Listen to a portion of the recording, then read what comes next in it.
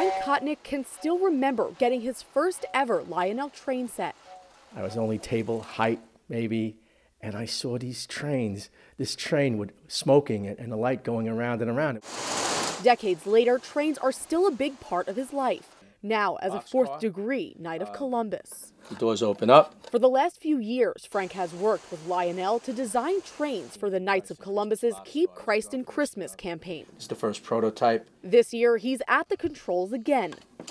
The 2020 Christmas train is done, and Frank is working on a new train designed to carry the organization's founder, Father Michael McGivney, all the way to sainthood. Now that Father McGivney will be beatified, our team is putting together this Father McGivney Lionel boxcar. We have this in the development stages right now. Father McGivney's beatification mass will take place later this month in Connecticut. By then, the Knights at Monsignor Sherman Council in Glendale are hoping to have hundreds of Father McGivney trains to sell, with the proceeds going to persecuted Christians in the Middle East.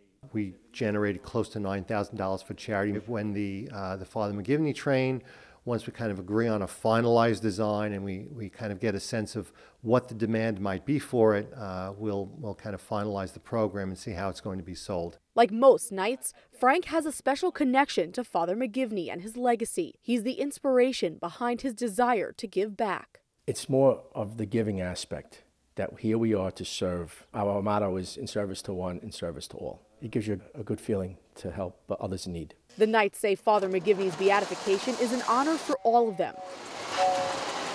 They're hoping he's going full steam ahead to sainthood, and another miracle will be just around the bend. In Glendale, Jessica Easthope, Currents News.